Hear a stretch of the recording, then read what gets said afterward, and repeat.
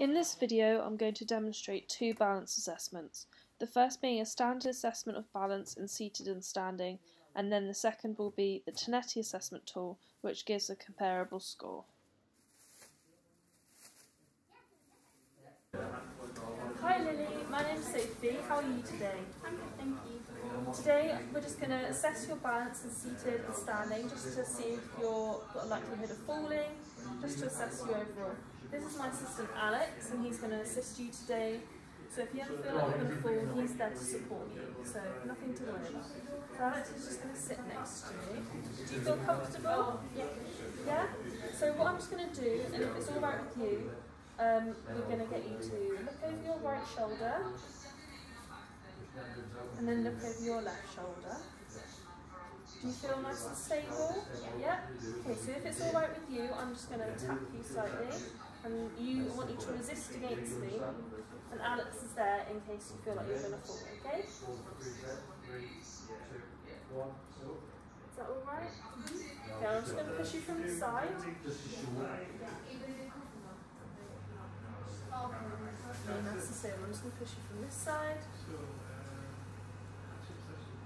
Feeling alright? Okay, I'm just going to push you from the back. Just resist against me. Okay, now I want you to reach my hand. We're just going to assess how you feel like reaching. Alex is here to support you, remember, okay? So if you could just reach your left hand towards my hand. And up.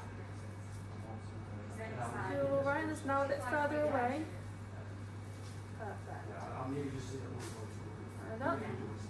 Okay, now other hand. Up. And up. And a bit further away if you can reach that. Lovely. Feeling alright? Yeah. Okay, so now we're going to stand up. Alice is here to support you, so if you stand when you're ready.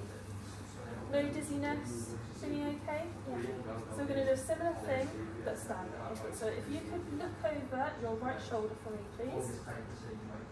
And then look over your left hand shoulder. Does that feel alright? Yeah. Okay, now I'd like you to reach for my hand. So the same again. And up. And a bit further away, if you can reach for that. Lovely. One more. Other side.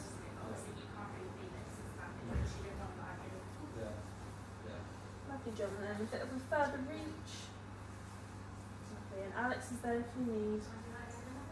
Okay, now I just want to make your base of support a bit smaller and see how you are when we make it a bit smaller. Okay, so you can just place one leg in front of the other and just stay there for a moment. Do we feel alright?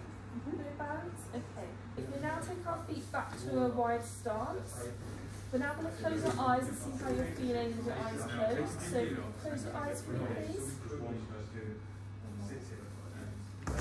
Now you can open them. Does that feel alright?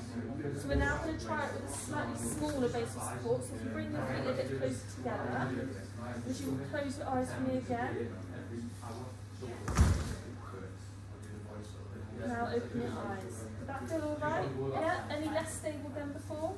No. No? That's lovely. Okay, so that's the end of the test. And if you would like to take the seat back down, that's lovely. You did very well, so. Now I'm going to demonstrate the Tinetti test, which is a task performance exam and assesses a patient's likelihood of having a fall. It can be used in various settings, such as those diagnosed with multiple sclerosis, stroke patients, and Parkinson's disease patients. Scored on a 3-point ordinal scale, with 0 meaning the most impairment and 2 meaning the least impairment. You can then get 3 overall scores, a score for a gait assessment, a score for a balance assessment, and then an overall combined score. There are many advantages to the Tinetti test, such as its inclusion of both balance and gait, a good interreliability score, and an excellent sensitivity rate. The test requires a hard armless chair, a stopwatch and a 15 feet even and uniform walkway. For this demonstration, I do not have an assistant as my patient is fit and healthy. If there was any thought that the patient would need extra support, then an assistant would be used. Hello, my name's Sophie. How are you today? Very well, thank you. And what's your name? David. Okay, so today, David, we're going to do a balance assessment with you, just to check your likelihood of having a fall. Is that all right? Yeah? So for today's purposes, we're going to use the Tinetti balance score. So I'll just run you through it quickly so you can understand what we're going to do. So what I'm going to get you to do is stand up, and then I'm going to assess your balance and give you a score for that. And then I'm going to nudge you 3 times from the sternum. Is that all right if I touch you opposite your sternum? Yeah? And then I'm going to get you to close your eyes, and then you can open your eyes again, and we're going to turn 360 degrees and sit back down. The second part of the test will involve you standing up and walking to the marker and back and sitting back. Does that sound all right? Okay, so I'm going to talk you through it as we go, so don't worry about that. Okay, so first of all, I'm just going to assess your sitting in a chair. I'm just looking if you're leaning, if you're sitting safe and steady. Okay. And now I want you to rise from the chair. Is that possible? Perfect. I'm just going to score you on that. Okay, I'm just going to assess your balance for the first 5 seconds.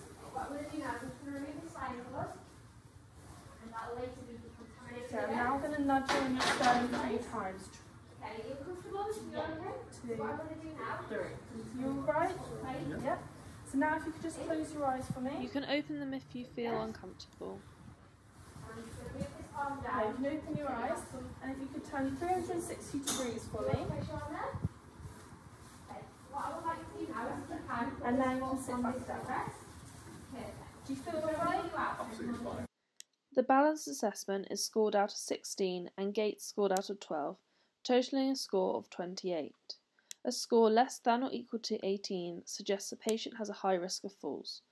A score of 19 to 23 suggests there is a moderate risk of falls, and a score greater or equal to 24 means having a fall is unlikely.